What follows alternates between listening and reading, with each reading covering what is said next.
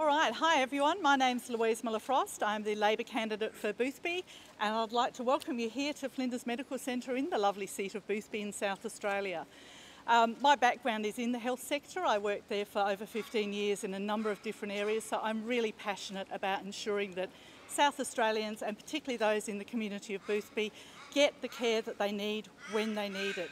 And I'm thrilled to be here with the leader, Anthony Albanese, back third or fourth time to this year. Of course, the Premier here, Penny Wong, Jim Chalmers, Chris Picton, and of course our candidate for Mayo, Marissa Bell, and our state team who are recently elected. So it's my great honour to be here today and to introduce Anthony Albanese. Thank you. Well, thanks very much, Louise, and thanks for having us back in your electorate, and to Marissa Bell as well. This is my 5th visit to South Australia since December 29, and it is fantastic to be here, and particularly pleased to be here with the new Premier, the second time I've been here since the election.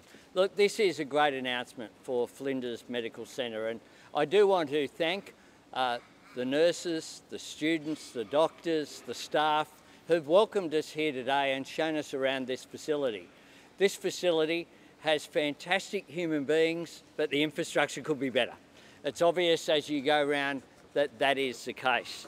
And that's why this commitment, joint commitment between Labor federally and the Malinauskas South Australian Government of $400 million to build 160 new beds at this facility is so important.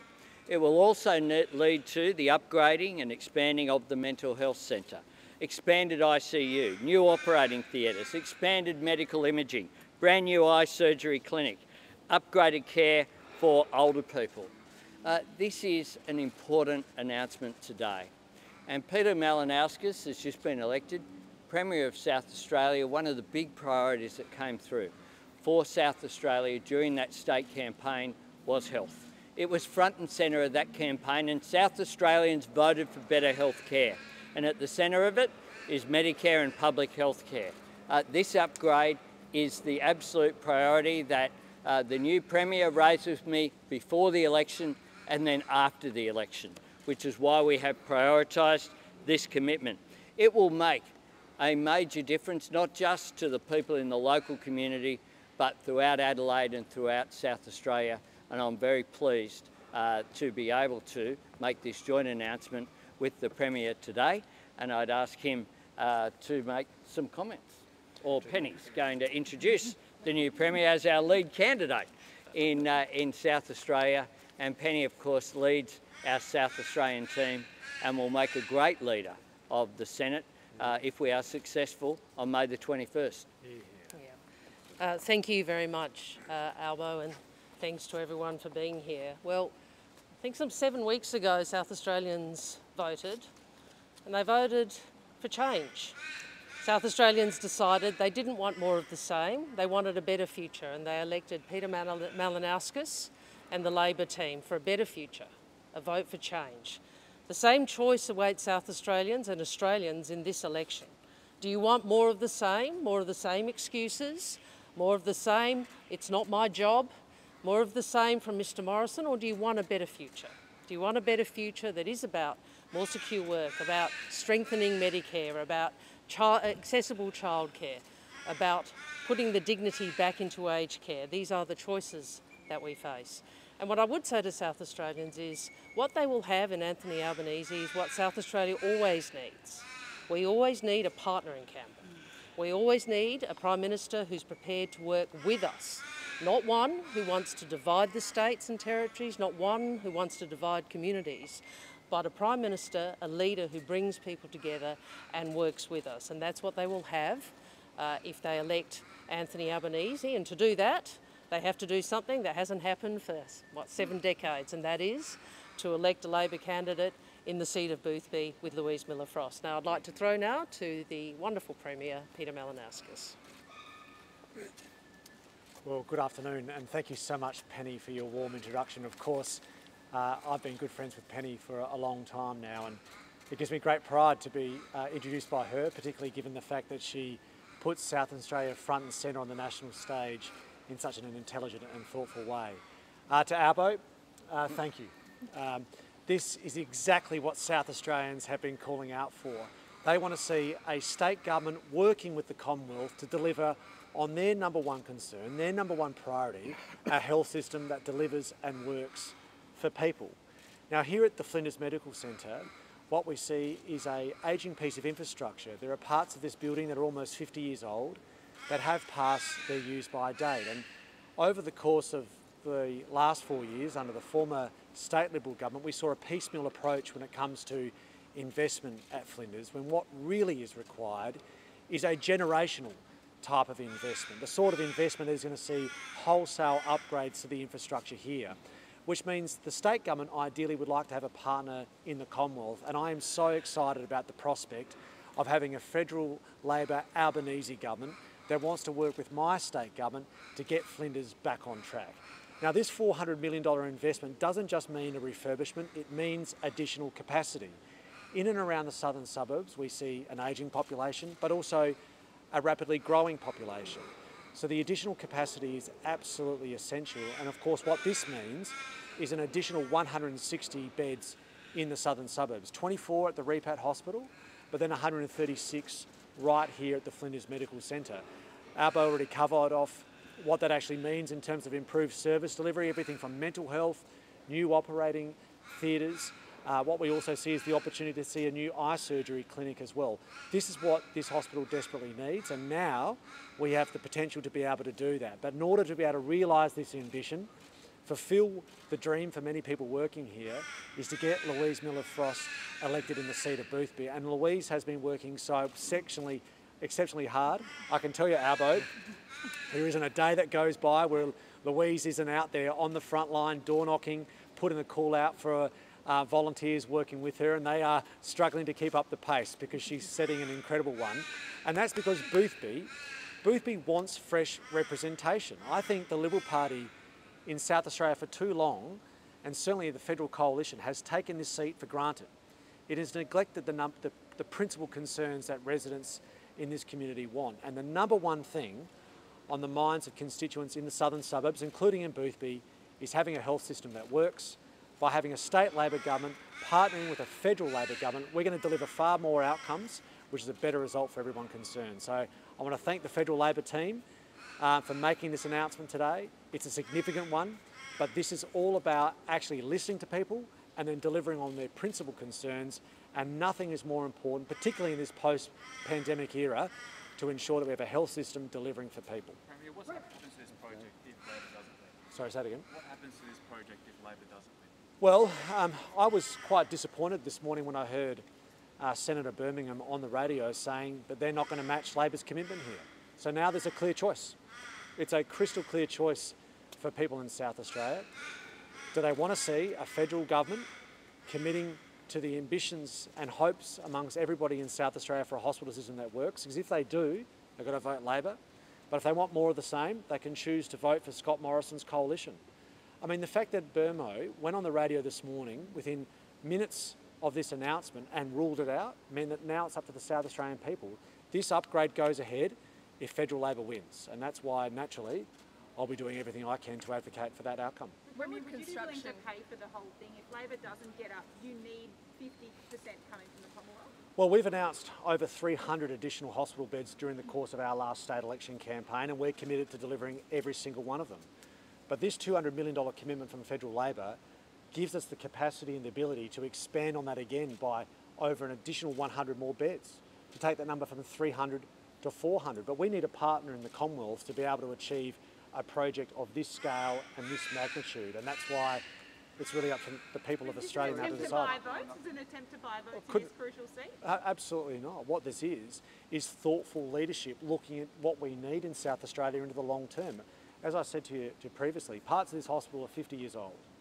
In and around the southern suburbs, it's an ageing population and it's a growing population. And without a partner in the Commonwealth, what we will see is this project not being realised at the timeline that is being proposed here, which is actually an important point to reflect upon.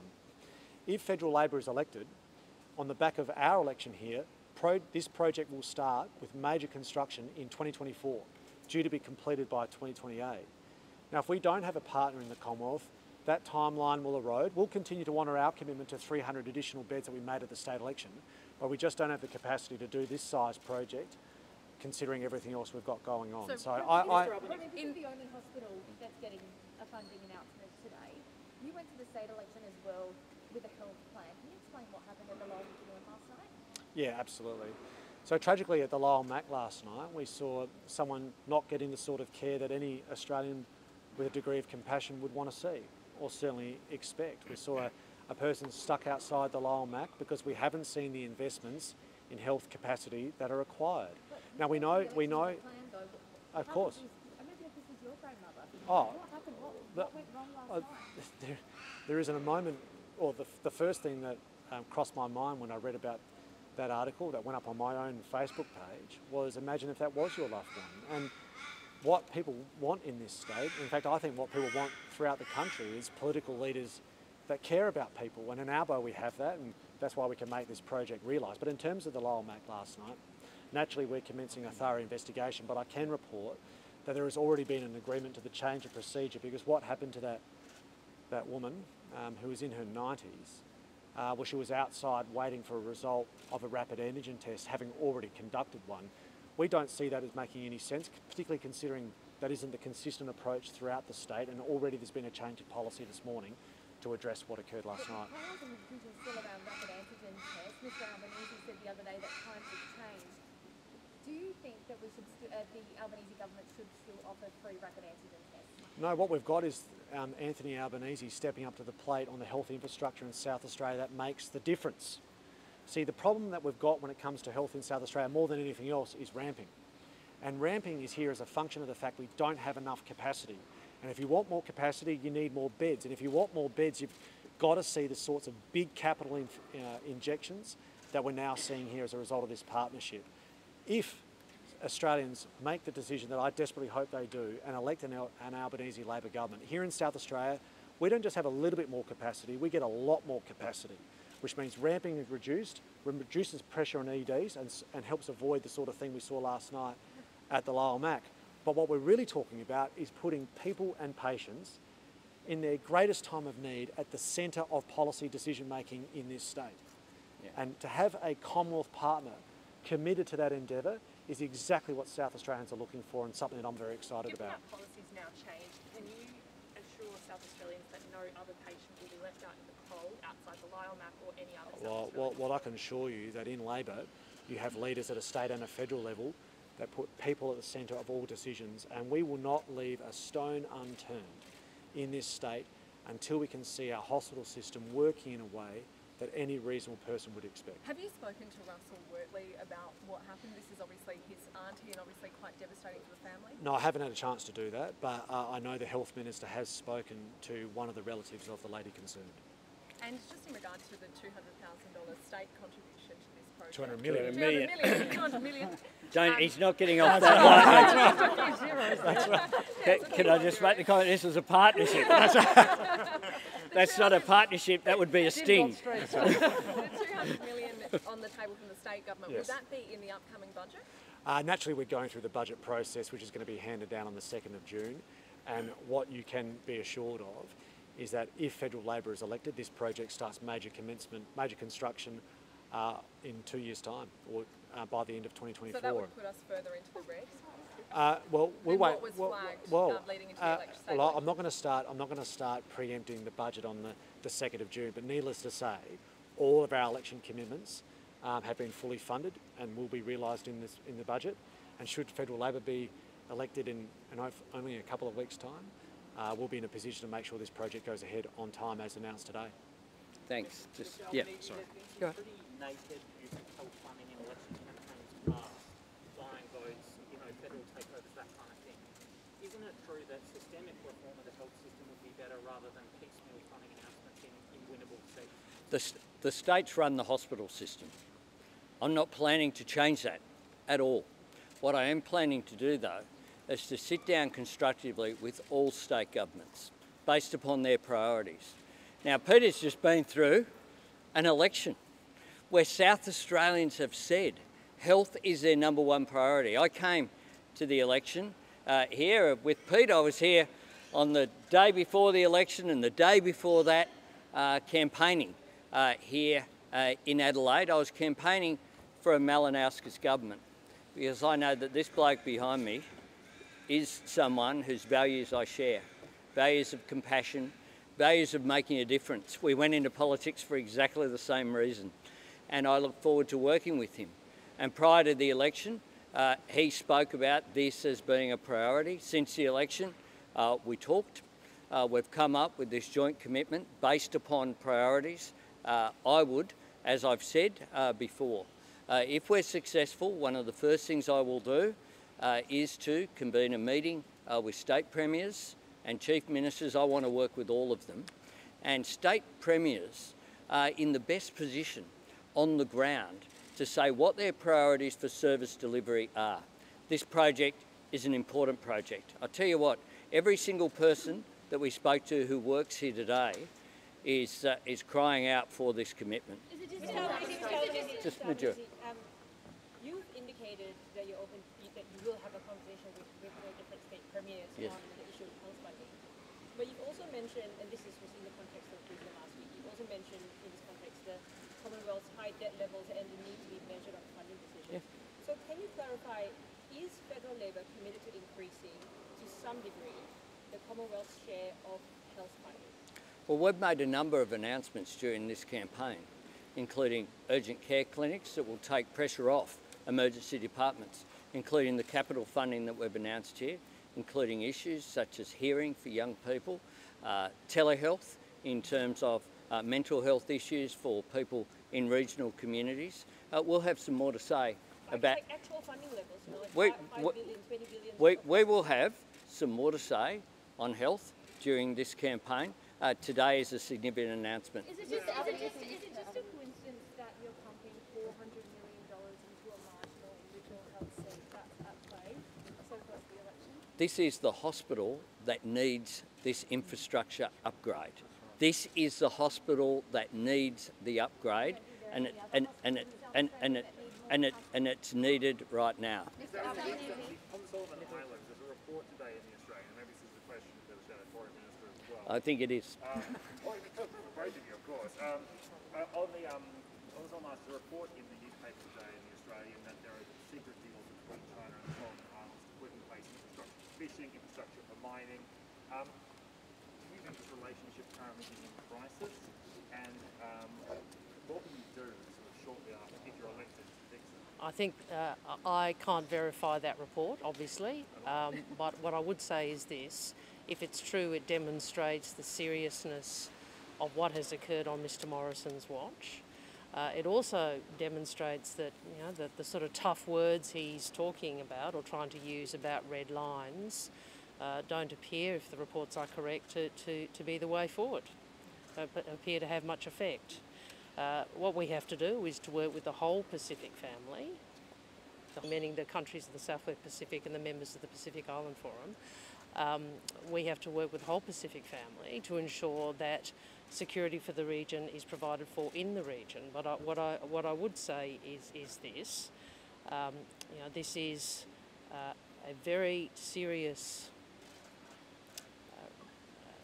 This is a very serious problem which has occurred on Mr. Morrison's watch. It will take, if we are elected, it will take a lot of work to address it.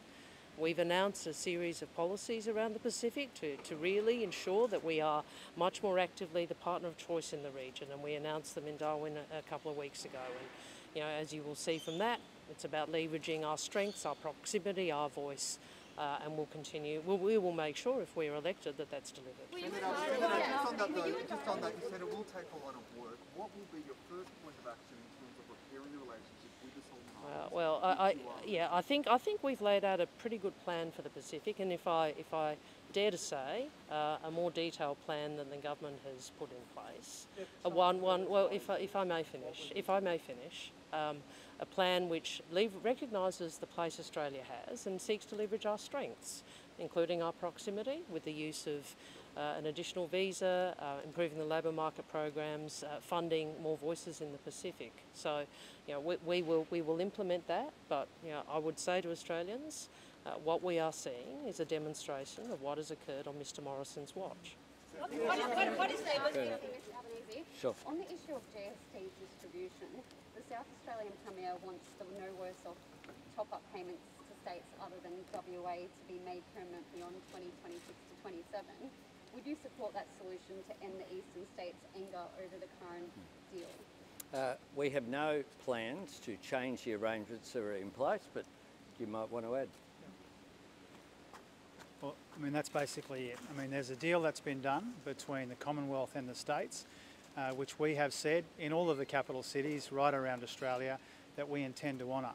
You know, we totally understand whether it's Premier Malinauskas or other premiers of both political persuasions around Australia, their job is to advocate for the best deal that they can get, and our job is to weigh that all up. But we've made it very clear, Anthony has, I have, that we don't intend to revisit the current deal. Just a first term promise, Jim, if there is a second term, can you reopen the conversation, or is this literally a forever deal for WA? Well, the current arrangements go until 2026. That's the current deal in terms of the review. We don't intend to bring the review forward. And we have enough respect for the premiers of both political persuasions in every state and territory of the Commonwealth to say the same thing in Adelaide that we say in Perth, that we say in Melbourne or Brisbane or Sydney. We've made our position clear. Last one, and then we'll go to... Hang on. Well, you decide between you. Do rock, paper, scissors or something, because this is my second state and we have one more state to go today. Just on John Howard's comments, who said that it was inevitable Australia would develop a civil domestic nuclear industry. Are you concerned by those remarks, considering Labor's support of AUKUS is predicated on that we will not develop one? No, I think Mr Howard's wrong, and indeed the advice and part of the decision-making process and the briefings that we had about AUKUS that were included Senator Wong and Richard Marles and Brendan O'Connor were that you didn't need a domestic civil nuclear industry in order to support the nuclear submarines. We made very clear our support for nuclear subs. We made that on the basis of the advice that we received, and we stand by it.